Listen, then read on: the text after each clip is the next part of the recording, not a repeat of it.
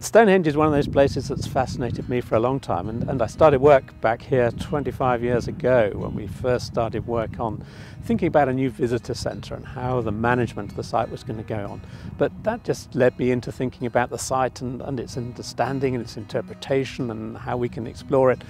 And it's just mushroomed out from there, and in a way Stonehenge has taken over my life for the last 25 years. The first thing you have to do is kind of get your eye in for looking at the stones, because there's two main types here.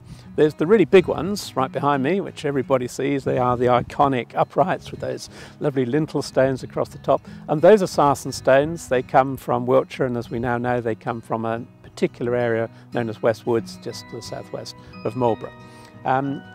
Those are the local stones, you might say.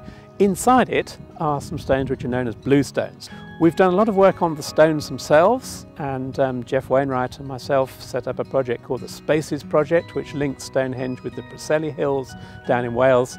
And in 2008 we were lucky enough to be allowed to excavate inside Stonehenge. In fact, it's the only excavation that's happened inside the stones themselves in the late 20th and 21st century, so we're very privileged to have done that. And the sarsen project, which we're here to talk about today, arose from that excavation because we realised we didn't know much about the sarsen stones. So we had all this material, but we didn't know much about them. So I teamed up with David Nash from Bournemouth University, and we started work on the sarsens, and that led us back to Stonehenge and lots of new questions. I've been working on an archaeology project in southern Africa where we were trying to use geochemistry to figure out whereabouts stone tools that were made of Seal Creek came from. And in essence, because that project worked, I sort of thought, well, actually we could probably apply this to start thinking about Stonehenge. So I got in contact with Tim Darvid, and I can't remember when it was, and after a few email exchanges, we got together the idea for the project. I received an email from English Heritage saying that a core had turned up from the middle of one of the stones at the centre of the stone circle, and would we like to have a look at it? And my response was very quick.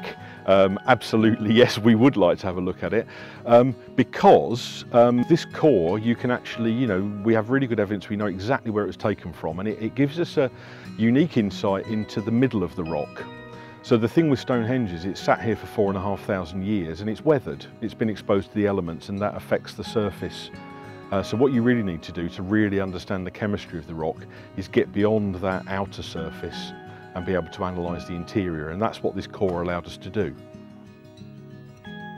There's still lots and lots of things we don't know about Stonehenge. I mean, it is a long, long agenda for people to do research, and there's scope for lots of things to be done.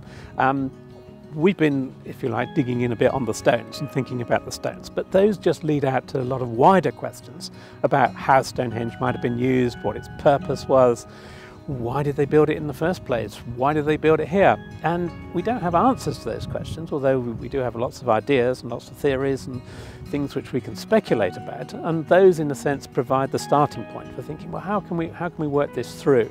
We've got the chronology, we've kind of worked that out, we know where the stones come from now we've got to think about the why questions, what was going on here? And I think the answer to that is that we must beware of being too simplistic. Stonehenge is a big monument, it's a long-lived monument, it's a complicated monument, and it's one that has lots of facets to it. The idea that it has one purpose, I think, is a very overly simplistic approach.